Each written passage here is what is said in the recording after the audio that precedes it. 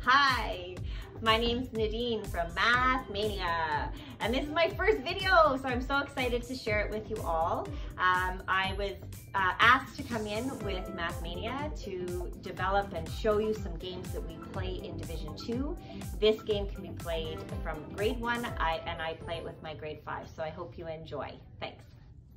So to demo our game today, we have two lovely Math Mania assistants here. We have Sienna in the black and we have Colin in the red to help us out today. So today's game is called What's Under My Thumb. So it works on addition and multiplication, and I love it for grade 5 patterns, the equation part, because it has a missing variable, so you can use it with grade 5 really well. So you can use dice or you can use dominoes. I'm going to demonstrate dice first, and then I can show you the domino one. So you're going to work in partners. So player 1 rolls the dice. You can roll the dice. Excellent. So you're going to add the 2 pips or dots on the dice together. Show me with your fingers so she can.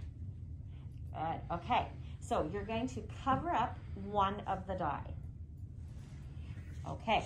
So now you're going to say to your partner, 4 is the sum, what's under my thumb. Okay, so she has just said 4 is the sum, what's under my thumb. What do you think is under her thumb?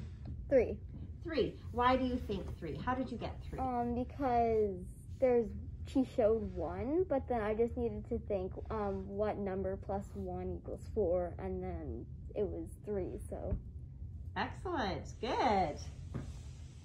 So a variation of this game is you could do multiplication instead of addition, or you can use dominoes, just put them in separate them because of COVID. But if you want to, they can take one out, not look at it, and then multiply them together or add them together. So dominoes or multiplication is a variation. Okay, so we've changed it up. We have a new partner, number 1, and she's picked a domino out of the bag. So show her domino. My partner 2 is not looking. Show us the domino. Good. Now cover up part of it. And 10 is the product. What's under my thumb? Excellent. Okay, partner 2, turn around. What is under her thumb? 5. 5. How did you get 5? Because 2 times 5 equals 10, and she said that the product was 10. Excellent. Good. We could have 2 groups of 5 or skip counting 5. 5 is 10. Excellent. So thank you so much for joining us. We really appreciate all the support we've got. It's been overwhelming, that the love and the support and the need for this, of posting some free, fun, quick games and warm-ups for everybody. We are really hoping that they're helping and making children and staff and teachers enjoy math. That's what it's for. This game I played in the math lab with grade 2, 3, and 4. Now I'm playing it with my grade 5s.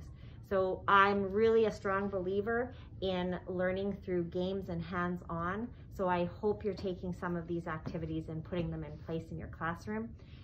This particular game and a lot of my games are from Boxcars and One-Eyed Jacks. I do modify them and change them a bit, but I know we're not plugging it. We don't get money back from them, but I do want to say I do really love Boxcars and One-Eyed Jacks, and I use them a lot in my classroom.